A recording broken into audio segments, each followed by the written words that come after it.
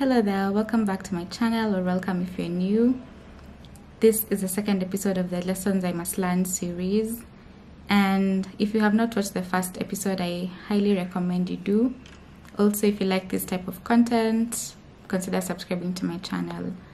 So for today, I have titled it whatever, as releasing myself from the shackles of timelines. And no, I'm not talking about procrastination. I am not saying you just do something whenever you want to, and especially if you had given your word, you would, follow through at a certain time. I think it's only prudent to do so, and also it just honors the word that you made and just honors yourself as well. But I'm talking about timelines in regards to, I guess, life milestones and stuff like that. And I remember I've just been thinking about it a lot, also because it's the current kind of situation that I find myself in at the moment. So it's a very current, present situation. And sometimes, okay, I've gotten it in form of even comments from people sometimes, and I mean, probably they didn't think they were probably putting unnecessary pressure or something of the sort when they were saying it. But sometimes it's some things don't really need a cast in stone timeline. And for instance, sometimes I see this applications for scholarships, for people who want to, let's say, do further studies and stuff like that. And then I see that they put age limits, so maybe only apply if you graduated, let's say, within the last 2 years, or if you are 25 and under and stuff like that. And then I'm just but what if I'm 40? So if I'm 40, I'll be locked out. And I'm just it honestly doesn't make sense. And I feel it keeps on this mentality of urgency, that everything is so urgent, it needs to be done immediately. And I think it also manifests not only in such things like the scholarship applications, but I also think in terms of work.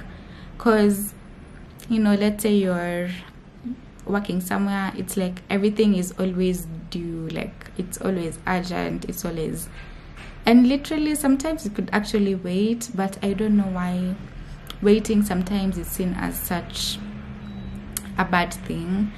And yeah, so what I was saying, from people, is sometimes you tell someone, let's say they're asking you your next steps in life and career and stuff like that, and for you it's just probably I want to do it next year, but someone would be but you should just do it now, so that you get it done with.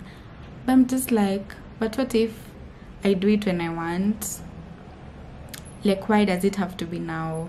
Some things aren't as urgent as we put them, and most of the times I don't even know what causes us to have these set timelines. I guess it's pressure from people, and I don't know, because of course I haven't experienced it. I'd want to imagine someone still achieving something in their 50s still feels as good as you achieving it in your 20s or 30s. So I honestly don't know where that whole, oh my god, it's capitalism. But yeah, it's just something that doesn't sit well with me, and I think it's very, very unnecessary. And it's something I'm constantly learning to try. And especially, if you're, let's say, in a peer group, and most of them seem to be doing things now as opposed to later, it just makes you feel okay, maybe I should be doing it. But you see, I don't want to do it. I just feel I should do it because other people are doing it. And I think as a result, honestly, your quality of life is just lowered. It diminishes because you're not even happy. Because I'm if there's something I really love doing, why would I postpone that for something that maybe other people really think I should be doing? And most times I think timelines go hand in hand with also expectations others have of us. So in the end, you might think, okay, I will be doing this by this age and whatever. But most of the time, I don't think we put timelines on things we love. So for instance, if I want to travel, let's say to Jamaica, and I tell myself I'll travel to Jamaica, I should travel to Jamaica by 2022. It's hardly something we put a timeline on, or rather personally for me, because I'm speaking mainly from my experience. So for instance, if I don't, like for me, it's like I want to go to Jamaica, I'll go to Jamaica, whatever time I will, I'll go there. And I'll still be very happy, even if it just stays as a thought, even if it's going to be that bucket list destination every year, like I'm making a resolution and stuff like that. But I don't know, like for instance, if it was like, let's say I started uni at a certain year and I'm meant to graduate by 2021, and if I don't graduate by 2021, I feel so much worse, and I don't know why. Probably that's also something I should, like, you know, look into and see like why my mindset is like set like that. But I mean, bottom line is I really need to release myself from the shackles of timelines. I feel like it's something I could easily say to someone and be like, you know, by the way, I don't even have a hurry like to do this and stuff like that. I'm not in a rush rather. So, but like deep down, if I really, you know, get honest with myself, I still feel like I have those feelings of like, oh my goodness, am I missing out? Oh my goodness, should I be doing this? Oh my goodness. You know, when you tell someone that you're just at home, probably doing nothing or whatever, you know, whatever is not okay, like nothing in most cases I think equals to maybe you not having a job.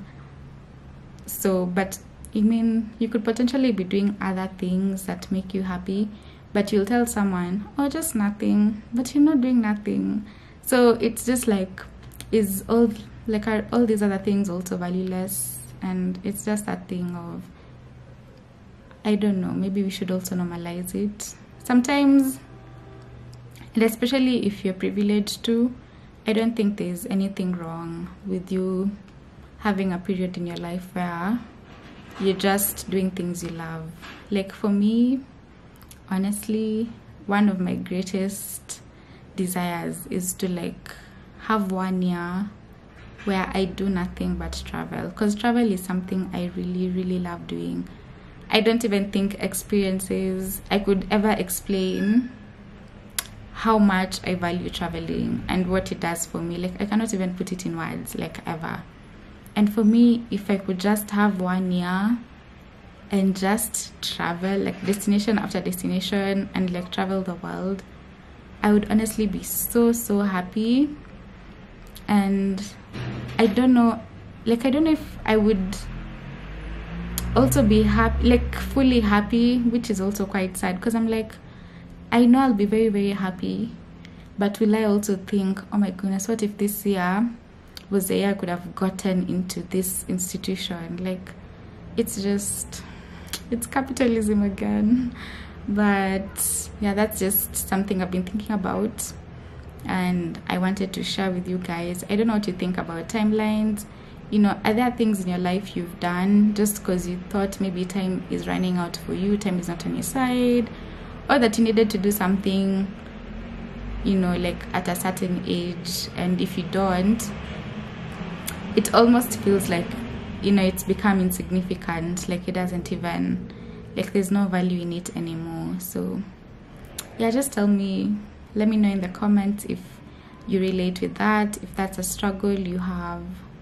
For me, it's something I am, you know, as I said, like I'm really trying to actively work through. But you know, I don't think I'm at that point I can entirely be very honest with myself and be like, I'm not phased and stuff like that. I mean, I'm still moved. Like when I hear, oh my goodness, someone has done something by this age, like, oh my goodness. Like, oh, I remember some time back I had seen, you know, someone I studied with in uni, and I think like on LinkedIn, oh my god, LinkedIn for pressure. Anyway, yeah, so I saw like on LinkedIn, you know, she's also an LLM candidate. I'm just like, wow, So she's done with uni. She also did KSL. She's an LLM candidate. I'm like, wow. But I don't know, you know, it's a thing of maybe also someone else looking at me could also be like, oh my goodness, she's done this and that, and it's just unnecessary pressure all around, but I think also very heavily self-imposed. But anyway, let me know what you think. And as I close this video, I'd like to respond to a question I was asked on my Instagram. So someone asked me, so who is Ventura and what are some of her life passions? Oh, I think, you know, who is Ventura? This question gives me some sort of PTSD, you know, when you go for interviews. But anyway, I don't know who I'd say Ventura is, because I feel like Ventura is someone who just changes, and Ventura is different in different seasons in her life. So currently, Ventura in this season is just someone trying to really find quality in her life and just trying to find things that work for her and things that make her happy, and, you know, trying to also be bold enough to stand by such things, like regardless of anything. And my passions, I think one of my greatest passions is travel. Like if my bank account could just be 100% come correct, I would just be very, very happy.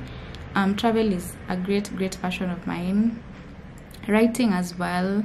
For me, writing is like my most treasured form of expression, and sometimes I get like very, very raw with emotions, and like I express myself through writing. I do have a blog, but I don't usually post everything I write on that blog post, because sometimes I'm just like, I don't know if I'm ready to be this raw with other people, like with people who don't know me and also with people who know me, because sometimes it's just like you have layers in you, and sometimes those layers are so painful to peel off, and you just imagine like you're sharing this with someone else, and I don't know, I'm not sure how you'll be perceived. And it's like, you know, when you peel like layers of your skin off, of course it's painful. So you don't know if someone is going to sprinkle salt there, or if someone is just going to, you know, put an ice pack on you or something. So it's very,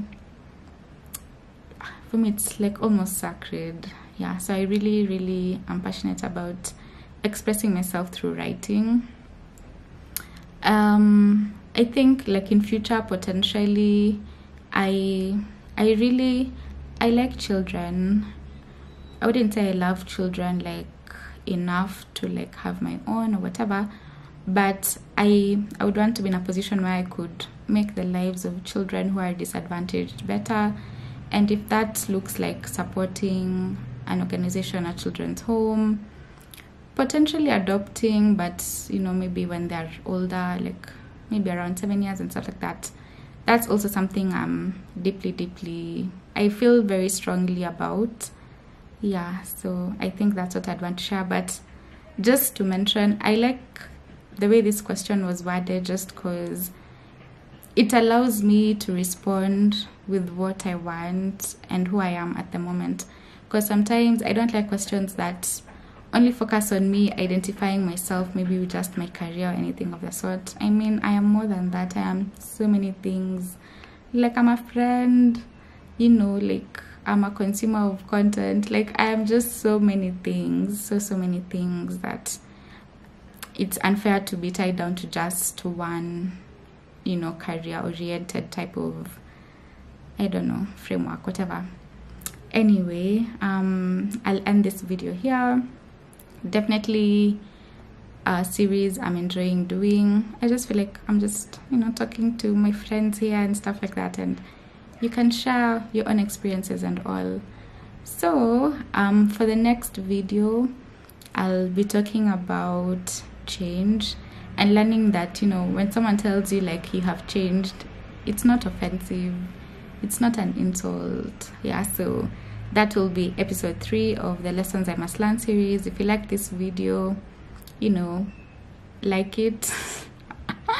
Wow. Subscribe to my channel if you haven't. If you think it will be helpful to someone else, or someone else relates or whatever, just, you can share this video with them, and I'm looking forward to catching you guys in the next one. Bye bye.